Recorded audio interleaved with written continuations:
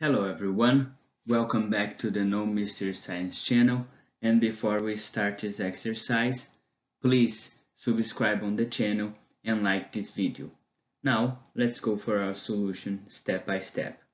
Determine the magnitude of the force F that must be exerted on the handle at C to hold the 75 kilograms crate in the position shown. Also, determine the components of reaction at the truss bearing A and smooth journal bearing B.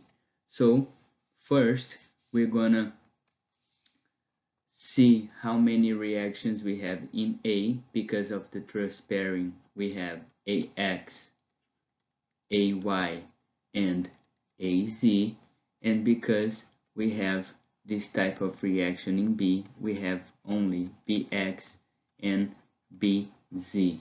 We don't have any reactions aligned with y-axis. Now I'm gonna choose point A to find all our distance because I use this distance to find our moments.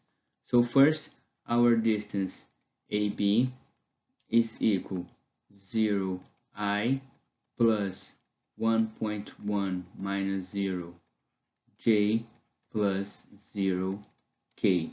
So our distance AB is equal 1.1 J meters.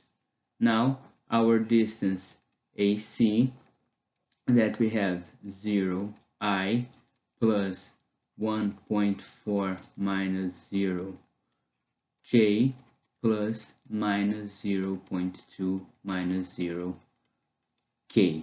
So our distance AC, whereas our force F is 1.4 J minus 0.2 K meters.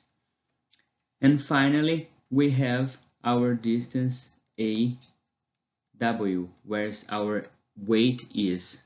So we have 0.1 minus 0 I plus 0.6 minus 0 J plus 0 K. So our distance from A to where is the weight is 0.1 I plus 0.6 J. Now we're gonna find our equations for our moments is equal to the cross product between the arm length and the force. So here we're gonna first do force at C. So here I'm gonna build my matrix I, J, and K. So our distance is 0, 1.4, and minus 0.2. Here we have F, we have 0 and 0. So building our matrix, we have this. So our moment AC is equal minus 0.2 F in J direction minus 1.4 F in K direction. Now I'm gonna build the matrix for force B, and then we have I, J, and K. We have 0, 1.1, and 0, and our forces BX, 0, and BZ. So our matrix, we have this, how to solve our matrix. So for a moment in BA, we have 1.1 BZ in I direction minus 1.1 BX in K direction. And then finally, our matrix for the force weight, we have I, J, and K. We have 0.1, 0.6, and 0. We have 0, 0, and minus weight in our K direction. So we build our determinant to find our problems. So we have minus, our weight is 75 times 9.81 times 0.6 I, and here we have minus 75 times 9.81 times 0.1 J. So here we have minus minus, so here we have plus, correct sign for our determinant. So here for our equations of equilibrium, we have the sum of moments in X has to be 0, the sum of moments in Y has to be 0, and the sum of moments in Z has to be 0.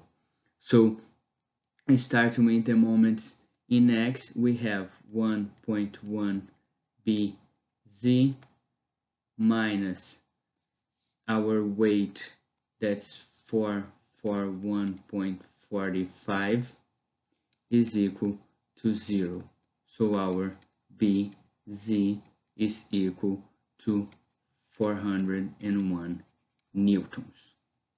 Now we can move for our sum of moments in My is equal 0.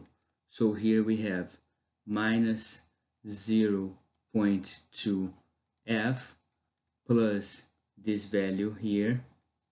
So we have 73.58 is equal to 0.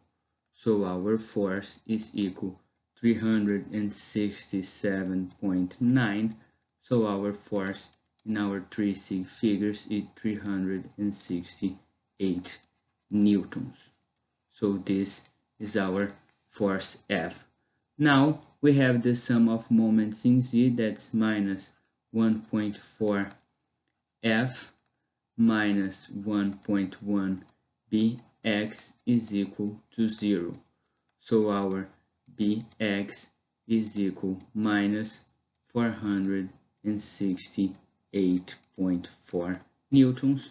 Our Bx is equal minus 468 newtons in 3 sig figures. Finally, we can use sum of forces in X is equal to 0. So I have Ax plus Bx plus F is equal to 0.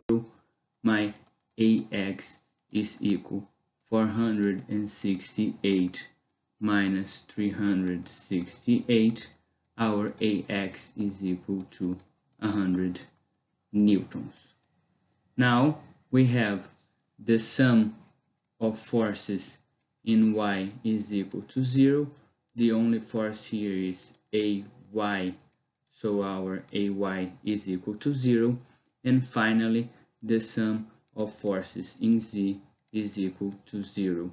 So we have Az plus Bz minus our weight, 75 times 9.81, is equal to 0. So our Az is equal 735.8 minus 41.3. Our Az is equal 334.5 newtons. In 3 sig figures, we have Az is equal 335 newtons. So this is our reactions and our force F. I hope you enjoyed this solution. Don't forget to subscribe on the channel and like the video. Thank you.